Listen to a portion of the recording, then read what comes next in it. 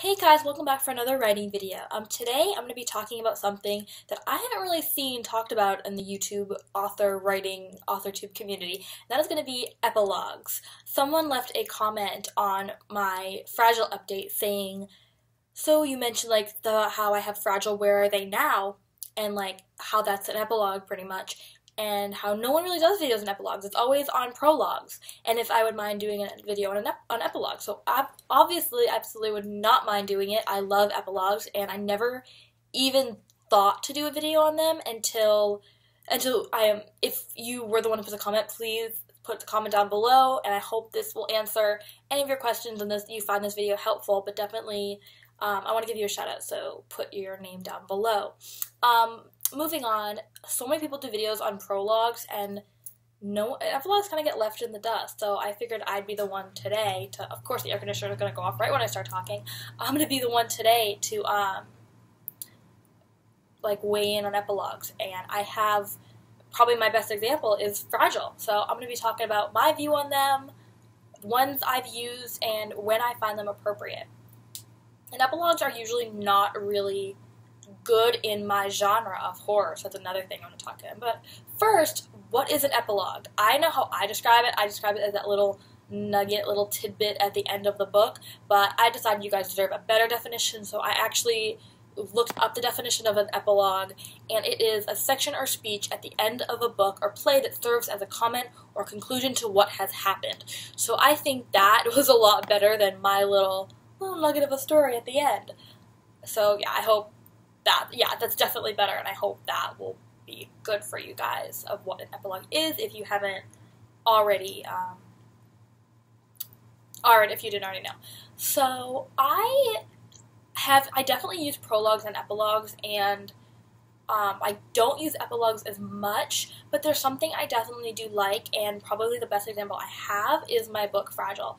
Fragile, I feel like I've talked about this so many times. Here I go again for the 100th time. So if you feel like you've heard this so many times, I apologize. Fragile is the epilogue. It's where are they now? At the end of the book, there's going to be one chapter. It just says 6 years later, epilogue, 6 years later. And it is, or is it 5 years later, something like that. And it is the girls 5 or 6 years in the future, after graduation, after Jada's born, when Jada's like a kindergartner, and it's just a little piece into their life, and each of them explaining what is their life after graduation, what has happened in this substantial amount of time since they were these broken girls, what has happened, are they still the same people, just what's going on basically. And I call it Where Are They Now? But it is an epilogue, and it's probably the best example of one I have, and I love it. I don't think the book would work without it, and when I write a script, I'm usually going to change it a little bit and have like a little extra piece on the end from Jada's point of view, but I think that works so well because it just ties very nicely. And what I like about epilogues is that you might have like a very pretty package of a book, but it just ties it a little bit nicer and just puts that bow on the top, that perfect little package. Another book I do have an epilogue for is D13666. And this is kind of breaking the rules on this one because D13666 kind of ends on a cliffhanger a little bit, but then it says epilogue and it goes into like her... I'm trying to how do I even talk about this without spoiling it? It ends with Mackenzie after they realize that they can't do anything to help her with the heart, and Olivia and Liam have come to that conclusion. It goes to they decided they take the heart out. Spoiler, they take the heart out of Mackenzie, evidently. I mean, you can't live without a heart, so I think that you guys know what's going to happen to Mackenzie. But they take the heart out, and it's supposed to go to medical waste, and it ends on a cliffhanger that it gets put into organ donation. So that's how their story ends, and then its epilogue, it is into Olivia's stepsister or half. It's a sister. It's not exactly. It's either her stepsister or her half sister. Into with the same doctor talking about a transplant for her son, and it's just a little extra. Like Olivia and Liam and Mackenzie and Hannah, their chapter has ended, but it's just a little bit of her seeing into the future of what it would be going on, and this heart is still out there, and just to see one little thing before it wraps up, and I definitely love that. Another book, this is the only one I have, the last one, is Even Blinded by Love. So I feel like I can't even, it's so hard because epilogues are at the end of the book, and how do you talk about the end of the book without spoiling everything? Oh, it's so difficult. Alexis and Michael, their story doesn't actually end together. It ends, spoiler alert, what the heck.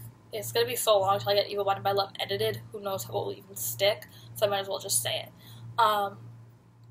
Alexis and Michael get into a big powwow at the end, and it gets violent, and it's just bad, and it's in front of Ariana, and it ends with basically a shootout, and you think that they're both dead. Basically, Alexis shoots Michael, Alexis shoots herself. Very Romeo and Juliet, backwards kind of thing, but it kind of ends with they're both dead, they're both gone. Epilogue. And in the epilogue, it kind of reveals that last little piece of, are they both dead?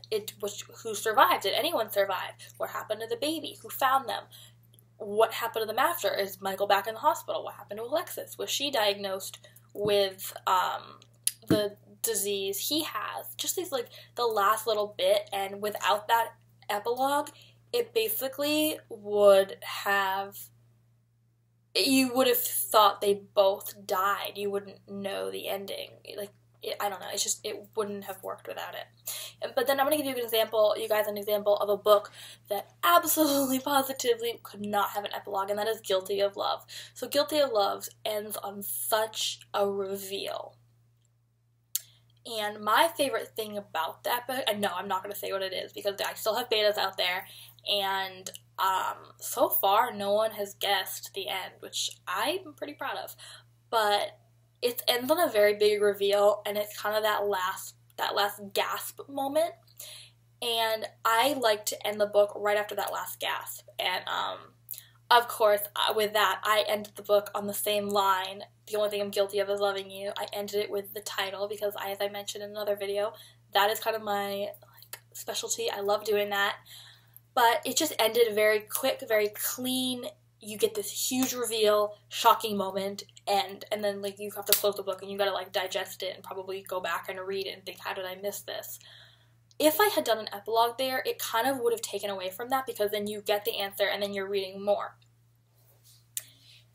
You don't know you don't find out what happened. You don't know what is going to happen to Shania and Blair right after that last moment and the book ends, and that's kind of the fun of it. They could do anything. It is open for a sequel. It is open for a lot of things. And I really think that if I had done that, it would have taken the mystery away. So that's what I'm going to get. Oh my god, I can't talk. That is what I was going to get into, that a lot of times with horror and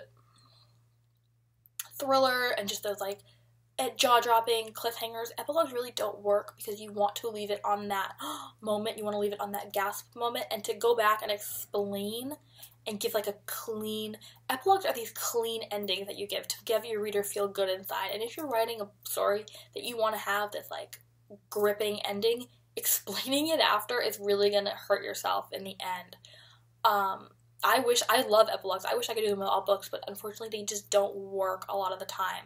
Fragile is the perfect example, because it's just tying everything, like I said, very nicely, and putting everything, it's the story of the family, where are they in the future, let's tie it together.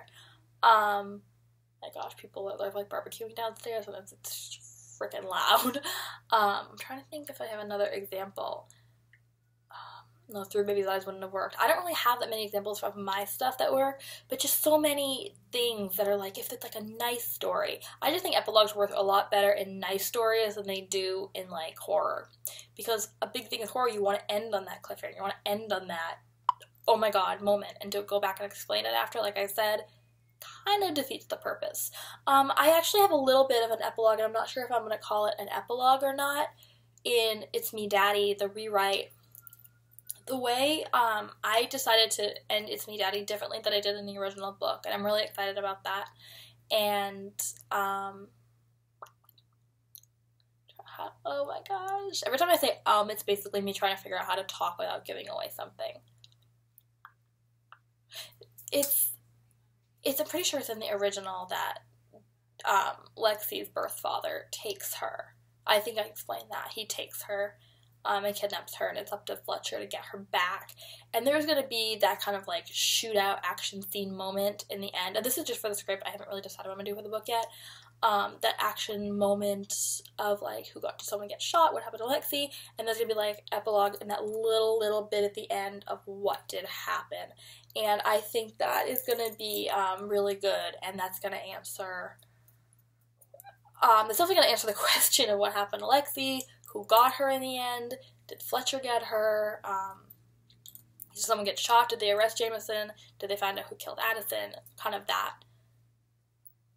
kind of like stuff. But of course in a script you don't really call it an epilogue, it's just like another scene.